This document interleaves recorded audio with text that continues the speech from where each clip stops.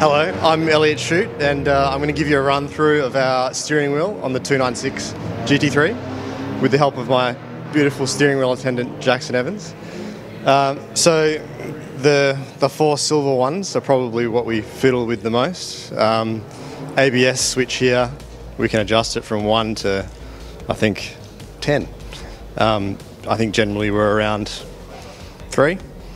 And that'll adjust the level of ABS in the car. That is the brightness of the screen. I don't know why it's so prominent, but it is. This is the engine map, and this is the pedal map.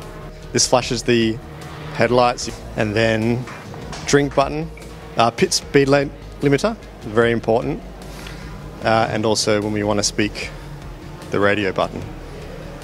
Very important, the traction control dials.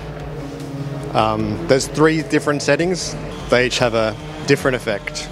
Yeah, these are the paddles at the back. So you've got your upshift gear, downshift, and also 2 clutch paddles. They both do the same thing, but you've just got one on each side, depending on what hand's free, I suppose. And yeah, removable wheel, so you can take it off, put it on if you need to. Oh, button, yes. This is the launch button. So when we want to go, hold this down, and then it goes into go mode, and you're off. And so this is the Manatino switch. You can change it from 1 to 12, and if you change it here, then all of these other dials do different things. For example, these are the traction control dials. So this would be traction control 1. This is traction control 2, but if you change this here, this becomes traction control 3. Yeah, and that's a rundown of the 296 GT3 wheel.